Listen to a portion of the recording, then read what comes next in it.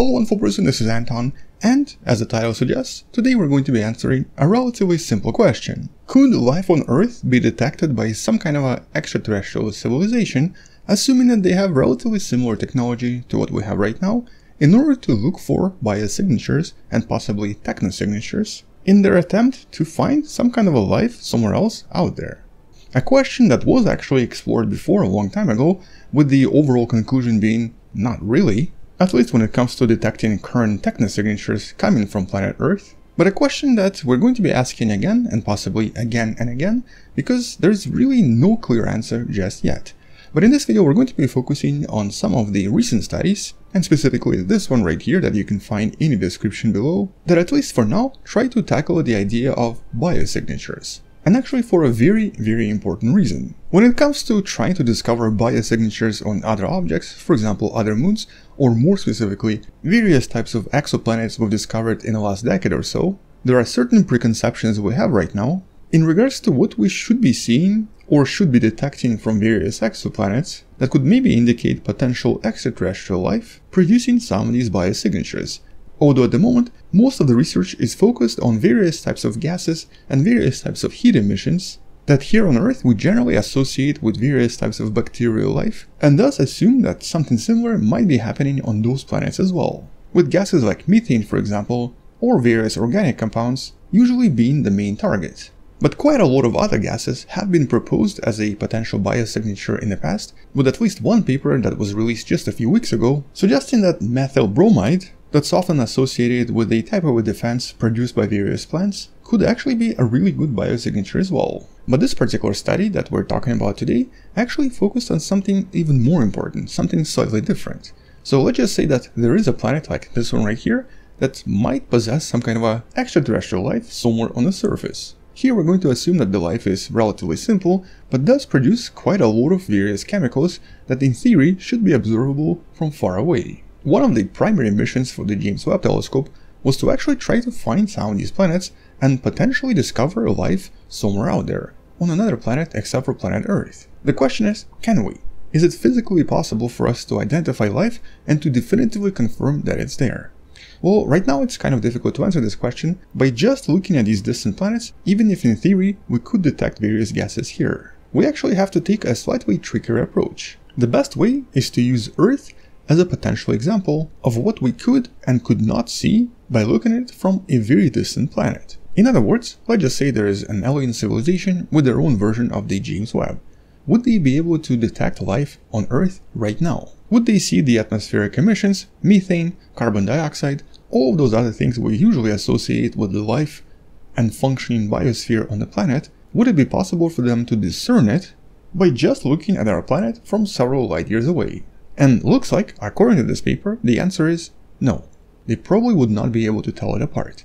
But let's discuss the details. So for example, we know that there are at least several different star systems out there that should be able to see planet Earth crossing the sun right here, being able to detect planet Earth in the same way we detected so many exoplanets using the Kepler telescope. However, when it comes to, for example, radial velocity, where we try to find a planet by seeing the effects as they pull on the star, we're definitely not going to be able to find planet Earth because other planets in the solar system produce much stronger pull and kind of hide the effects from our own planet, with Jupiter and Saturn being the most influential. But assuming that they do see planet Earth crossing our sun, they will actually be able to then collect the data about the atmosphere of our planet the same way we do today.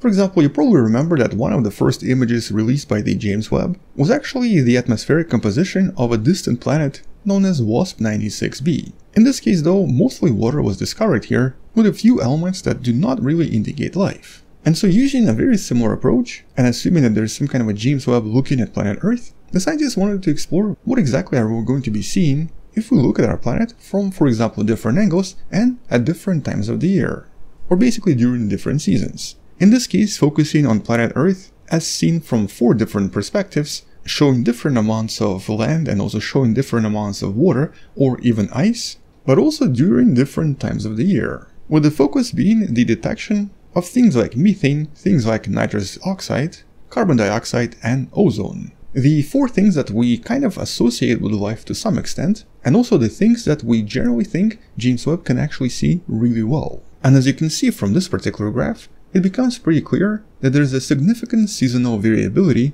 in the overall emission spectrum from our planet, depending on when exactly we're looking at it. In other words, depending on the weather conditions, we're going to be seeing very different amounts of CO2, methane, and so on. But it also depends on the position of the planet or what exactly you're actually seeing. For example, if we're mostly seeing the oceans as opposed to land masses, the variability is much lower. In other words, right here, there was a lot less variability than there would be by looking at this side. Here we're talking about changes of approximately 33%. And that's because water by itself provides a kind of a thermal stability, mostly because water, as you probably know, has a very high heat capacity, and so it doesn't really allow the temperature to change very quickly, which does result in much more stable observations if looking at planet Earth and mostly seeing liquid oceans. But the more land there was, the more variability there was as well, suggesting that if we see continents, they're going to be producing very difficult to understand results, with even more variability introduced due to seasons. Obviously, during the winter, the actual conditions would be very different from what we're seeing in the summer, making the concentrations of gases in the atmosphere very different and somewhat chaotic, preventing from establishing an overall pattern unless you know exactly what's happening here. And this of course implies that any kind of a planet with a dynamic climate, any planet that has seasons, and also any planet that does have continents and liquid water somewhere on the surface, will very likely, just like planet Earth, be almost completely impossible to interpret from a distance in regards to potential biosignatures or even in regards to various cycles of gas in the atmosphere, even independent of other factors. And there are actually so many other factors at play here. For example, in this study, they sort of ignored the idea of clouds. And we know that the cloud cover and the albedo effects also add to all of this, making the actual observations even more difficult. On top of this, as we've discussed in one of the previous videos, there's an idea of what we usually refer to as biosignature false positives. In other words, certain molecules that might actually mimic the idea of life on the surface, but could actually be produced entirely naturally. We've discussed some of these ideas in one of the previous videos you can find in the description. And so because there is no single way to describe planet Earth in terms of thermal emissions, we would naturally be facing very similar problems once more data becomes available from the James Webb telescope. Or basically, identifying biosignatures somewhere out there is still going to be very challenging even years from now when we get more data. But we could, in theory, produce various models based on previous observations and a lot of mathematical analysis that could help us work out some of these problems. For example, we can start by trying to introducing clouds into this, and then seeing how this affects the observations of planet Earth as well. And so even though most of our analysis today is usually based on a single passage of a planet in front of a star, which basically represents just part of a season, with us only seeing a part of the planet, after years of modeling and after years of mathematical analysis, it could become possible to produce models where identifying biosignatures could become a reality after all. But definitely not now and not anytime soon. This particular field is definitely still in its infancy and we still have so far to go. But we'll obviously be talking about most of these discoveries in some of the future videos as new data from the James Webb comes out and as we get more and more interesting discoveries coming from other telescopes as well. And until future discoveries or until we learn something else, that's pretty much it. Thank you for watching, subscribe if you still haven't, share this with someone who loves learning about space and sciences, come back tomorrow to learn something else, and maybe support this channel on Patreon by joining Jedi membership or by buying the wonderful person t-shirt you can find in the description. Stay wonderful, I'll see you tomorrow, and as always, bye bye.